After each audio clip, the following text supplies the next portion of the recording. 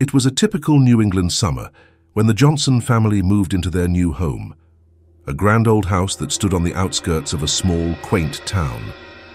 The house, with its peeling paint and creaking floors, seemed to have a character of its own. As they unpacked their belongings, the family couldn't shake the feeling that something was off about the place. The walls seemed to whisper secrets, and the shadows danced in a way that sent shivers down their spines. The children, Emily and David, found an old dusty attic at the top of the house.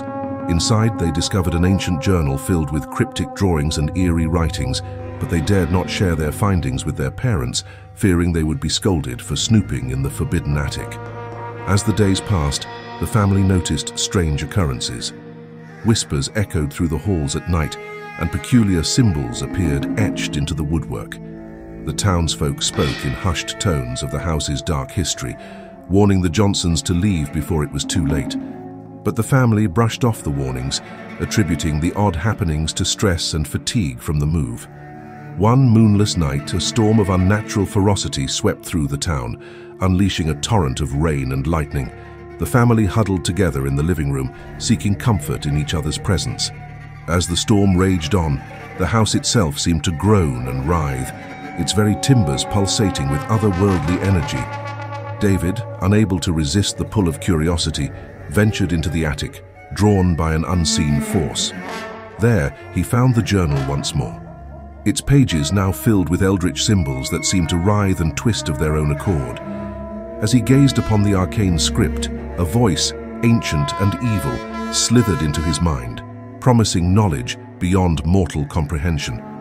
The following days brought a palpable sense of dread that hung heavy in the air. Emily and David's behavior grew increasingly erratic, their eyes taking on a vacant, haunted look. Their parents, too, felt the insidious influence of the house, their dreams plagued by nightmarish visions of unspeakable horrors. The townsfolk, now avoiding the Johnsons like the plague, whispered of dark rituals and unspeakable pacts that had tainted the very foundation of the house. It was said that the house itself was a living entity, a malevolent presence that fed on the souls of those who dared to call it home. One fateful night, as a blood-red moon loomed in the sky, the house's true nature was revealed in all its horrifying glory. The walls were undulated like the skin of some colossal beast, pulsing with a sickly glow that cast twisted shadows across the rooms.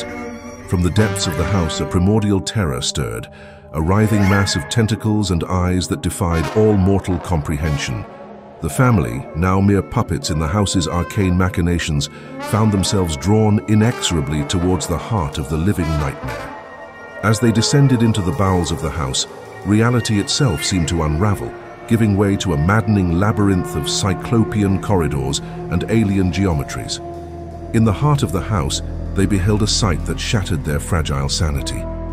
A grotesque amalgamation of flesh and wood, pulsating with an unholy vitality that defied all reason. The house had consumed countless souls over the centuries, its hunger insatiable, its malice unyielding.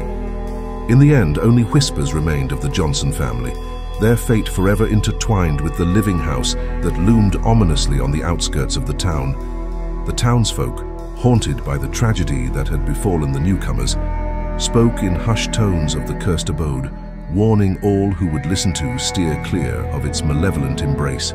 And so, the house stood, a silent sentinel, waiting patiently for the next unsuspecting victims to cross its threshold, unaware of the unspeakable horrors that lay dormant within its ancient walls. In that desolate place, the line between the living and the dead, the real and the unreal, blurred into a nightmarish tapestry of cosmic malevolence, forever etching its dread-filled legacy into the annals of time.